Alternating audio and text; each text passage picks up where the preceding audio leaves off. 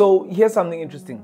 According to the Experian Consumer Default Index, which measures the rolling debt default of South African consumers with home loans, vehicle loans, personal loans, credit cards, and retail loan accounts. As of the end of 2023, South African households had close to 2 trillion rand in outstanding debt, with 25.8 billion rand being in default. Something really concerning is happening. Experian also says that mid to high affluent customers who normally qualify for high-end credit products and home loans are finding it increasingly difficult to repay debt and continue to use their credit cards more than usual. There has also been a surge in debt review applications in South Africa, as higher affluence consumer groups are increasingly struggling to honor their debt commitments. In many instances, despite various avenues being available where consumers can seek assistance, households are avoiding it, leaving debt to spiral out of control.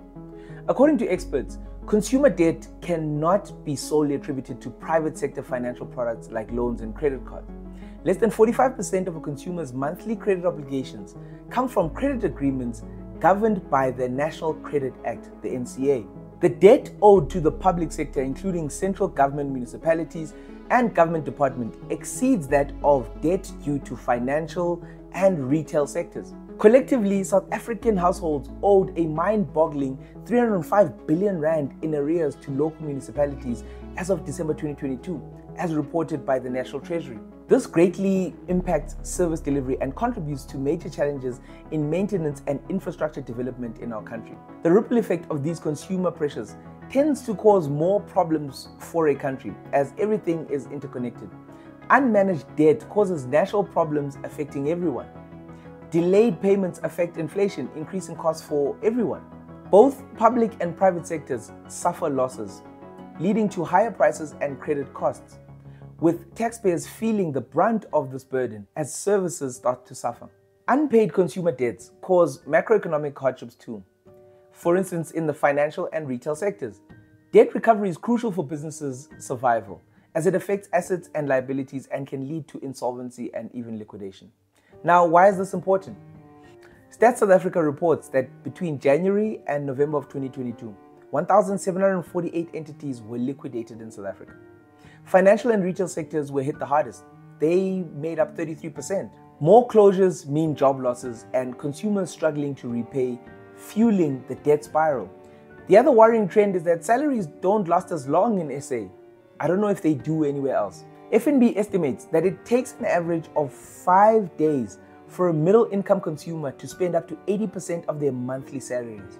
Actually, maybe drop a comment below and tell us how long your salary lasts for every single month. From the same report, we see that the average middle-income South African consumer, earning between 180,000 and 500,000 per annum, survives on 20% of their total salary for more than 20 days in a month. In addition to this, salaried middle-income consumers spend on average 30% of their income on unsecured credit like loans, etc., and 35% on secured credit. So what can consumers change immediately when it comes to debt? Well, according to experts, people need to ask for help when they sense trouble. Many consumers, though, often react impulsively when contacted by debt recovery practitioners, either by fighting or avoiding the offer of assistance. Debt recovery professionals are struggling to help South African consumers because it is a tough and depressed economy right now. But also a lack of financial literacy amongst consumers also compounds the debt recovery market challenges. Many individuals don't fully acknowledge the ramifications of not paying debts. The reality for you as a consumer is that unpaid debt can seriously limit future access to credit, affecting the ability to purchase essentials such as cars and homes. Negative credit records can even hinder employment prospects, leading to a ripple effect on individuals, businesses, and the broader economy. Younger consumers and those in the lower income bands are the ones who are more likely to be looking for better paying jobs. Younger consumers are also 1.5 times more likely to set a budget and stick to it.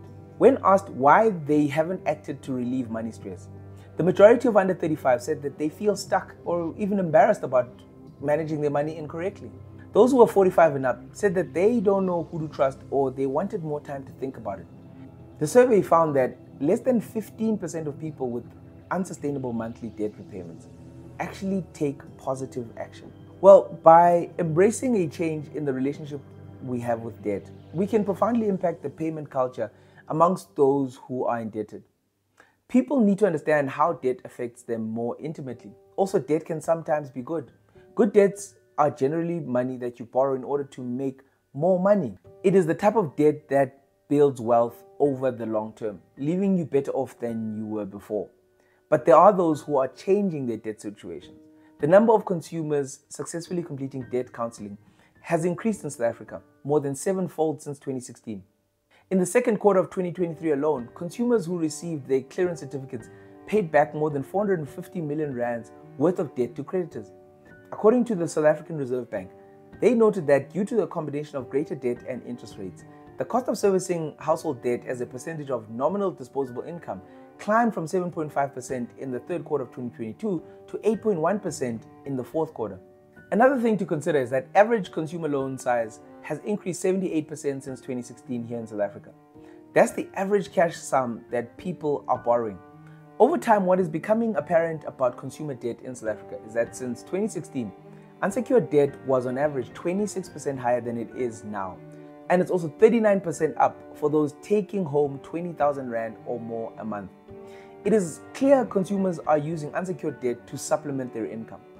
But it's also not all the fault of the consumers. Inflation is also one of the reasons people were borrowing to make ends meet.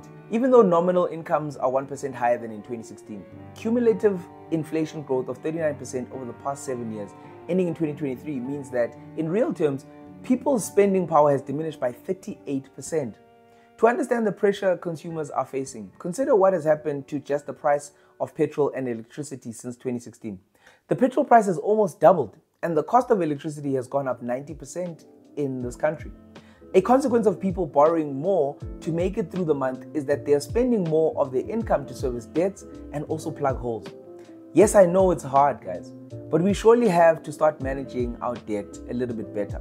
No matter what you are trying to achieve as a consumer, debt and the ability to effectively gain access to cheap credit will either make or break your dreams and aspirations. So maybe use credit when you need it, but pay that money back as soon as possible so that you can have that option of getting access to more credit later on when you likely will need it most. Thank you for watching this video right until the end. I hope that this becomes the start of us all changing our relationship with debt. Please check out one of the other videos on the channel, and I hope they'll be just as interesting. Cheers.